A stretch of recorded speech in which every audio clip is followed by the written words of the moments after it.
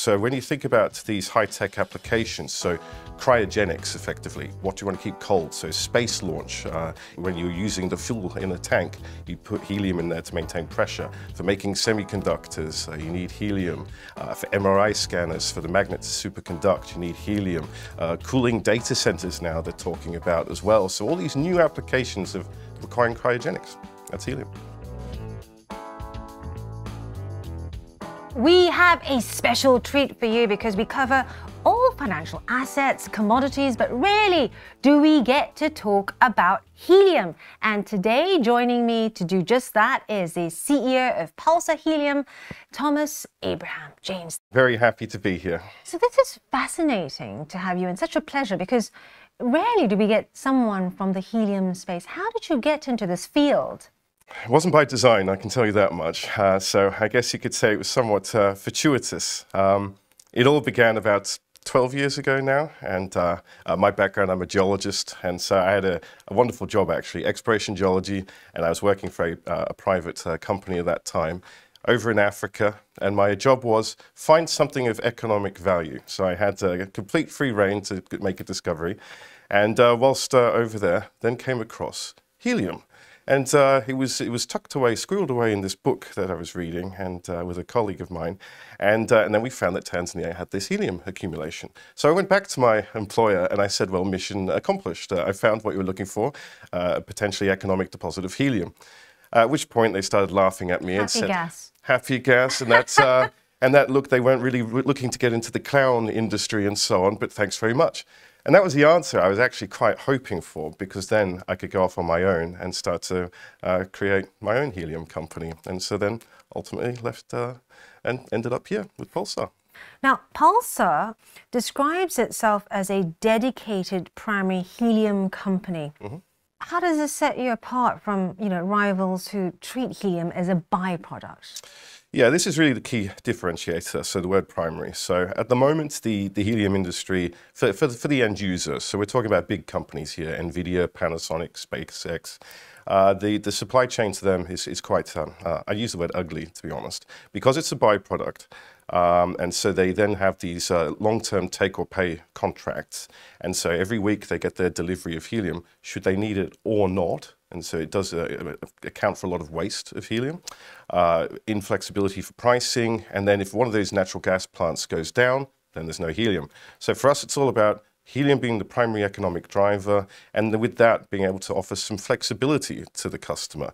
You want helium now, you don't want helium now, to be able to be dynamic with supply for the first time. Now, for those watching as well, thinking this sounds really interesting, right? Where else is helium used? Because most people just think helium balloons. Yes. Right? So take us through some of the industries, because this is such a fascinating topic. Space as well, and a lot of technology relies on helium. Yes, it's I'd say, well, firstly, party balloons. That makes up about 4% of market share and is a frivolous waste of a very valuable commodity. So, but everything else is high tech. So the best way to think about helium is due to its unique properties. So what you want to keep really cold without it becoming a solid. So helium is a liquid at negative 269 degrees Celsius that is completely inert, so non-flammable, it doesn't react, doesn't rust, oxidize, and so on. And that's helium. So when you think about these high-tech applications, so cryogenics effectively, what do you want to keep cold? So space launch, when you're using the fuel in a tank, you put helium in there to maintain pressure. For making semiconductors, you need helium. For MRI scanners, for the magnet to superconduct, you need helium. Cooling data centers now they're talking about as well. So all these new applications of requiring cryogenics, that's helium. You just announced a 10-well drilling program as well, starting quite soon at Topaz. What sort of milestones should investors, if they take a position in your company, watch for between now and first production? Pretty exciting time. So we've really ticked the boxes for, is the helium there at Topaz over in Minnesota? Yes, it is. And it appears to be the highest concentration in North America. It flows naturally to surface, not associated with water. So tick, tick. The next thing we need to do is this 10-well program, and that is the determining the volume. What's the size of the prize? And once we have that bit of information, and really that drill program, it starts in a couple of weeks at the end of September. It will go through to Q1 next year. And then at the culmination of that, so milestones, every few weeks there'll be a well completed. So that will be exciting. There'll be a resource update. And then we start to look at the economics for the first time. And so with a feasibility study coming out, we've got engineering works with Chart Industries who are looking to design the helium plant. So actually the news flow is going to be quite significant and dare I say it, quite good fun. Take us through the process in relation to traditional mining. We've got many viewers and many clients who are invested in gold miners, for example. Is it dissimilar? Is it similar? My background's actually hard rock, so I came from a gold and platinum and diamond background, and here I am in helium. But what I like about helium is actually the economics of it and also just the process. It's actually quite akin to precious metals, because with it you never get a ton of pure gold, unfortunately. It would be nice. There's always some sort of waste material there, and we talk about grade. And helium's the same. You never get a pure helium gas. So it's always mixed with something else. And so for us, grade is king. And so you could think of it that way. But in terms of the process, it's actually a lot simpler than mining, because you don't need to drill, for some mines, you've got hundreds, if not 1,000 drill holes to determine the size of the resource. Whereas for helium, we're talking about a dozen or less to determine the size. And then when it comes to extraction, it's very quick. So the wells we've already drilled are set for production. They would then be put into a production facility that would be right there at the wellhead. And in terms of the overall capital costs, should we look at one of the, let's say, reach for the moon, the biggest helium plant in the world, you're still looking at a capital cost of less than $100 million, which when you compare to hard rock mining is actually quite modest compared to the usual capital costs you see. Now, I'm very curious about this mix that you talk about, Tom, because, I'm very, very fascinated by gold and gold miners. And there's a saying, right? If you find copper, you're likely to find gold. What is the mix when you find helium? What's in it, in that mixture that comes out? And can you sell a byproduct? Yes, you can. So there's typically three mixtures that you see. So one is the current model is helium with natural gas. The next one is you've got helium with nitrogen, and nitrogen doesn't have any commercial value. And then you've got helium with carbon dioxide, and that's where we are, so with CO2. And I must admit, to be honest, when I first saw that we had high helium, which is fantastic, but then there was high CO2, I thought, jeepers, what are we going to do with that? And the first thought was, well, we've re-injected into the ground. And actually in the US, you get paid for doing that. So it's quite a neat little system there. But nice, a bit of payback. Exactly. So it's funny when you think about it. You extract something and get paid to put it back in the ground immediately. That's quite an unusual business model. But actually, in the United States, there's a big CO2 shortage, and where we are in Minnesota, it's really exacerbated because it's quite displaced from the CO2 production. So for us, we would be looking at a combined helium and CO2 for the economics. You mentioned Minnesota. I believe you've got operations in Greenland, is that right? Are you looking at any other places? We're very happy with our portfolio, to be honest, and of course I'm going to say this, but I think we do have the best helium portfolio out there. And the reason I stand by that is that these are new discoveries purposely for primary helium occurrences. We don't go out with old known systems that have been exhausted for natural gas and now try and get the last bit of helium out of it. That's not our business. And so really I think Minnesota and Greenland are the places to be. You also have just raised some 3.7 million pounds across the UK and Canada. How are you going to use these funds, and where exactly are you going to target these funds in the near term? So this is really for the drill program at Topaz, so for drilling up to 10 wells. So the majority of the funds will go to that. Then we'll have the resource update, and then look at the economic studies as well. So that's really where the money's being deployed. It's all going into the ground in Minnesota. We've also seen that University Banks not only boosted its equity stake to just under 5%, but also expressed an interest for more. How transformative is this financing package towards production? I mean, it's such a wonderful vote of confidence, firstly, from a US banking institution to see the opportunity that Pulsar represents. So really, we're very pleased. And at the stage before, we've announced final investment decision to know that one of the key things, which is the money, is indeed available for us, is a huge de-risking for us. So look, we're incredibly pleased with it, and really, should we get to that point where we do transition towards production, then we could do it a lot faster than if we didn't have University Bank there. So we're very grateful. Now, Tom, you're working really hard towards commercialization, right? Very soon, some 2027 is what I've seen. You've also extended an existing credit facility. What does the funding pipeline look like before 2027? So with the money that we've raised recently, so the £3.7 million, that really gets us through for the next 12 months. So we budgeted for that. And then the intention is to go across and switch to a debt model as quickly as possible.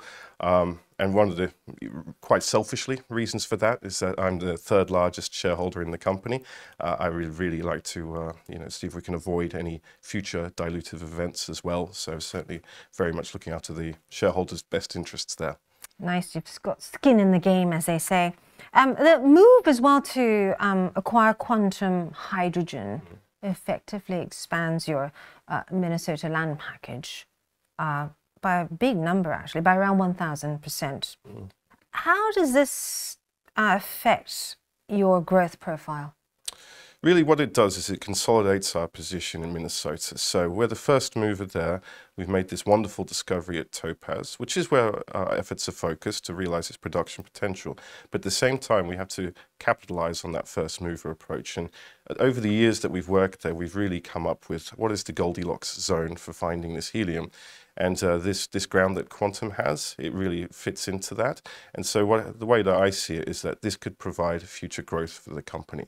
So we get Topaz online, and then to get additional feed potentially from this area that we've looking to acquire.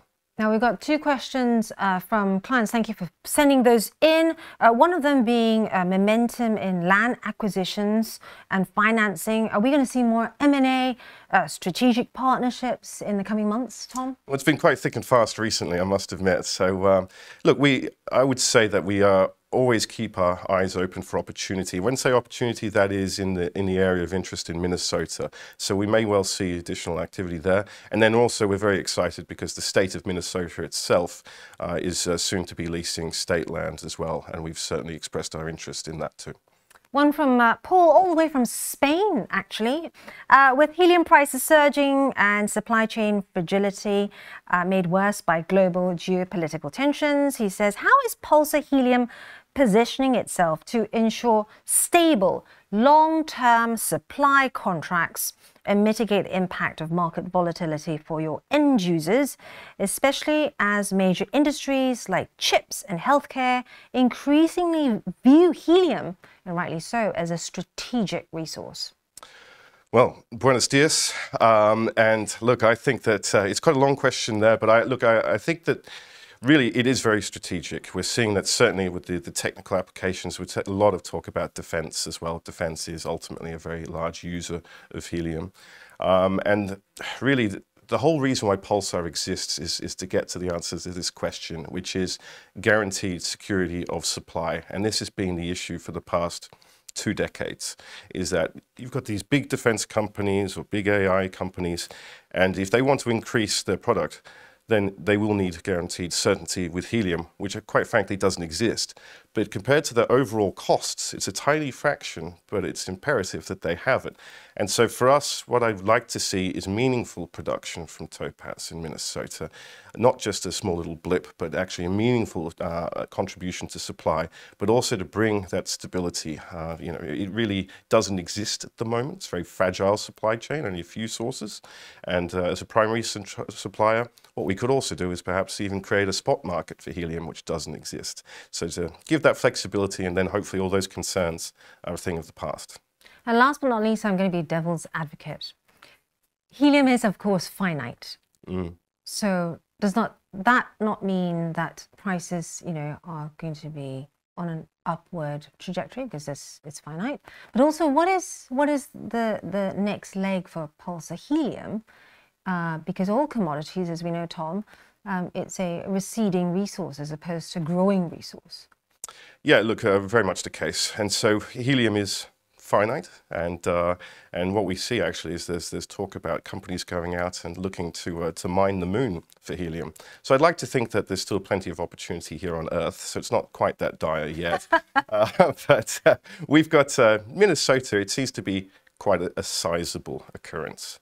And we know that from the subsurface work that we've conducted. We also know that there's been some drilling as far away as 150 kilometers from where we are, and they're still getting multiple % helium. So this looks like it could be quite large, which is great. So everyone could have, hopefully breathe a sigh of relief that we're not running out and we don't have to go into a different planet just yet.